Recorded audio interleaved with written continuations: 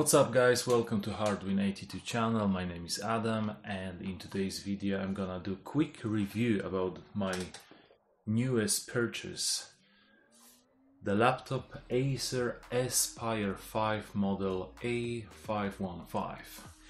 So what do I think about that and a few more things?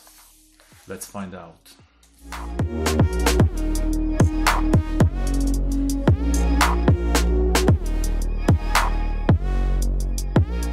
Alright, let's cut to the chase. Quickly, few most important things. Laptop. This laptop has 15.6-inch screen, has a AMD Ryzen 5 processor, 512 gigabytes of storage, 8 gigs of RAM, full HD screen with IPS technology, and the AMD Vega graphic card.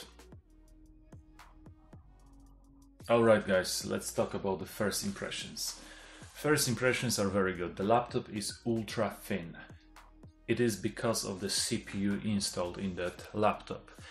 The Ryzen 5 processor here was designed for ultra thin laptops.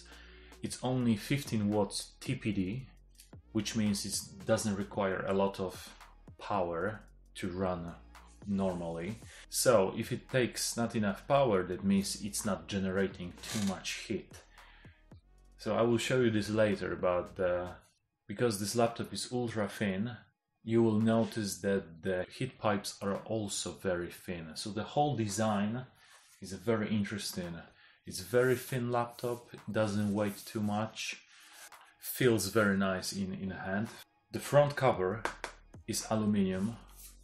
Very nice touch, feels nice in the hand. On the left side you have a power connector, internet connector, HDMI, 2 USB 3.0 and the USB Type-C. On the right side you have a microphone jack, USB 2.0, and at the end you have this Kensington lock. Also worth mentioning, the laptop has very narrow bezel.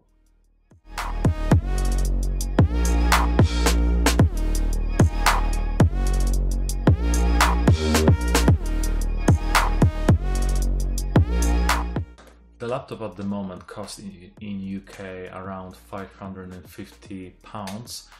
I've seen that laptop in US market for $500 and something. It's a very good price for the thing you will get. You have very powerful CPU. You have enough of storage and enough of RAM memory.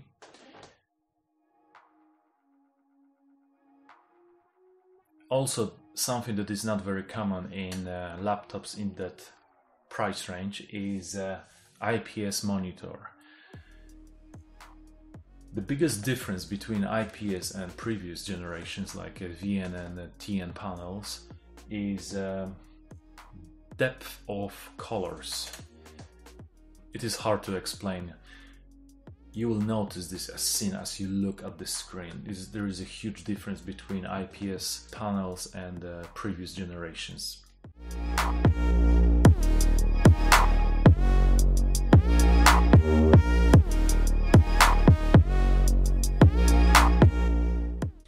The image is so clear and the colors are so beautiful. There is no question about that. So if you can, try to get the laptop with IPS panel like I did. Acer claims that the laptop will last around 8 hours, and I must say that is true. That is true if you don't push the laptop too much to the limit. In normal everyday using, like internet browsing, doing something simple like writing emails, the laptop will actually last 8 hours, mainly because of the CPU installed. The newest Ryzen 5 here doesn't take too much power. Like I said before, it's only 15 TPD, which means basically that doesn't require too much energy to run properly.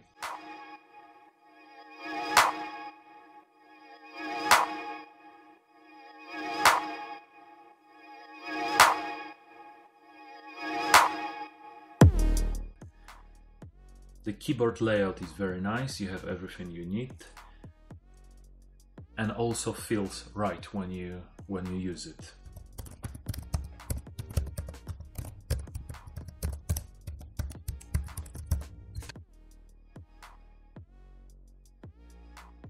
Alright, let's talk about the second impressions. I told you about the first impressions, about the general look, general feeling of the laptop, but what are the second impressions?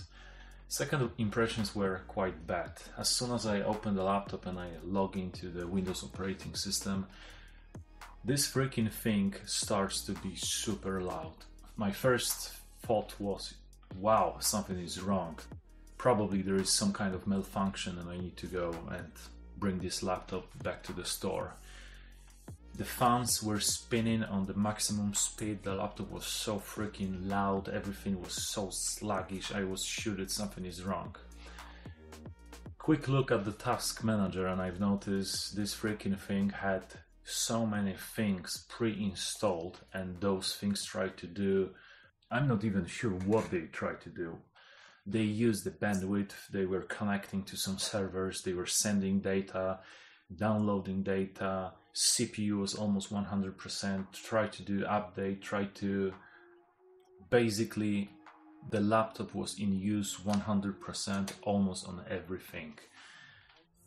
So the next half an hour, maybe probably even longer, I spent on uninstalling that shit basically. The laptop was full of third-party apps, you have no idea.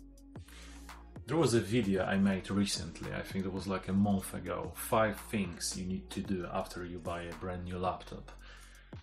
If you have similar experience with your brand new laptop, I suggest you to watch that video. I'm explaining step by step what to do. So basically, in few sentences, you need to uninstall the software you will not ever use. Secondly, disable background apps. And after those 2 things, probably you will be good to go, but there are a few other things like debloat your Windows and etc. So have a look at this video, I will try to post it here, somewhere here. So have a look at this video. As soon as I did that, the whole experience changed. I didn't hear that fan working on maximum speed ever again. The Windows was very responsive. At the end, this is 6-core CPU, so I shouldn't have this problem anyway at the first place, but it is what it is. So I have this laptop a few weeks now and I can tell you only the good things about that. The price is good. What you get for the money is really impressive, especially because of the CPU, because of the panel installed here. Also, ability to upgrade is also amazing.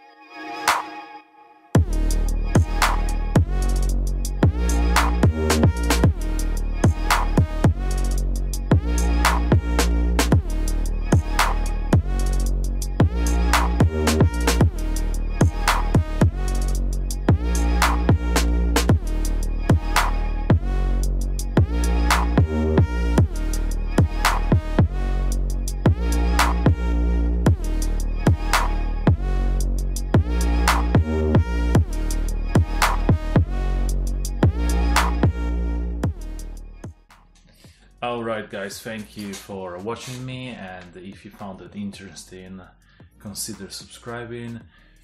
Don't forget to smash that like button if you want, if not, that's okay.